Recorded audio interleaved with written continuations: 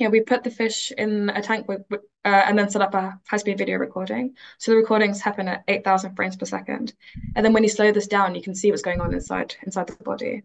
So when we watch these videos of the fish making sounds, you could see that the swim bladder, when it's struck, then it compresses, and then you can see this alternating compression that happens. That's where the sound's created.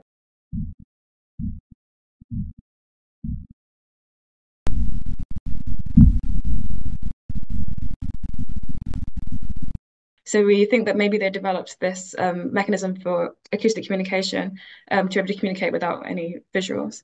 And the fish don't make sounds where they're by themselves, only when they're with other fish. So we're quite sure that it's some sort of communication signal.